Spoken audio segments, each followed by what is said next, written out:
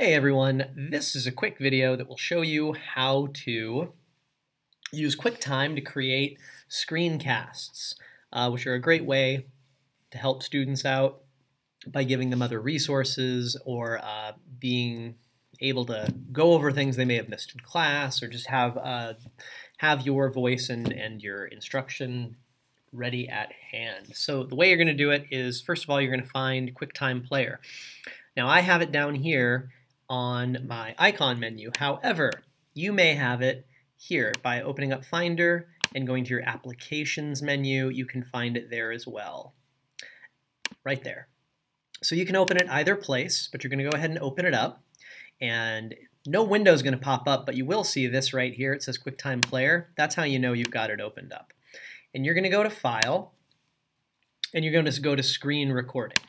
Now at this point you probably are going to have you've got a little box here, we'll talk about that in a second, but right here you're going to have probably some sort of slideshow that you're going to show them, or a document you're talking about, or maybe whatever it is you're going to give them instructions about. But slideshows and things like that work really well.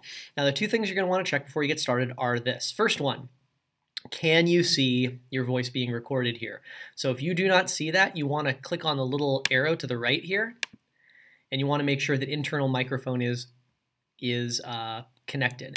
Now, once you've done that, you're pretty much ready to go. You're going to hit this record button, and you're going to see this memo right here. Click to record full screen or drag to record a part of it. This part is really helpful if you drag to record only a part of it, because you could have just the slideshow open in a small part like that, and then hit start recording, and you can have like your notes over here or whatever else.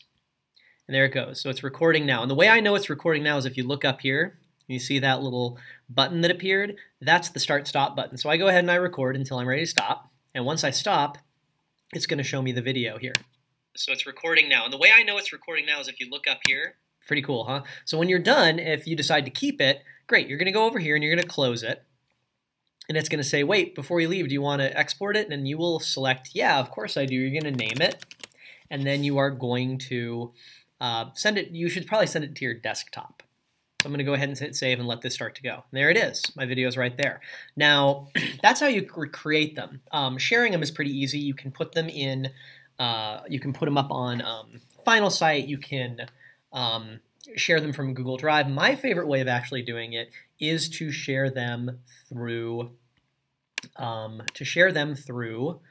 YouTube. Because attached to your Gmail account, you may not know this. Let me make sure that I'm on my right account here. But attached to your Gmail account is a YouTube account. So I'm going to go ahead and click on the little waffle here and go down to YouTube. And here's my YouTube channel. And right here is the upload button. So I'm going to go ahead and click that, and it's going to open up a new window. And this one right here says, right here it says select files to upload. Now there are 4 settings here. And these are really helpful to keep in mind. Public is public. Anybody on the internet can find it. You probably may not want that. Maybe you do. Maybe you want to put your videos out there to help people. But you could also put it as unlisted. Now, unlisted is my personal recommendation, because what that means is unless you have a link to the video, like unless you share it with your students or put it up on your Google Classroom or your Finalsite, nobody can find it. Private can't be seen by anybody but you, and scheduled actually becomes public, but on a certain date. So I'm going to hit unlisted, and then I'm going to click, drag, and drop my movie. And you can see right here it's uploading, and then it's going to process. I'm going to go ahead and name it. I'm going to give it a description. I'm going to go ahead and tag it if you want, whatever you want. But when this processing bar finishes, it's going to be, your video will be posted at this address. And you can see right now processing is 95% done. It does take longer with longer videos. Remember, mine was very short. But when I'm done, I'm going to go ahead and hit done. It gives me the link here, which I am going to edit copy. And then I can go ahead and I can put that anywhere I want. If I go here and I paste it, it'll take me right there. And here's my video. So that's basically how you create a screencast and upload it so it can be shared with your students.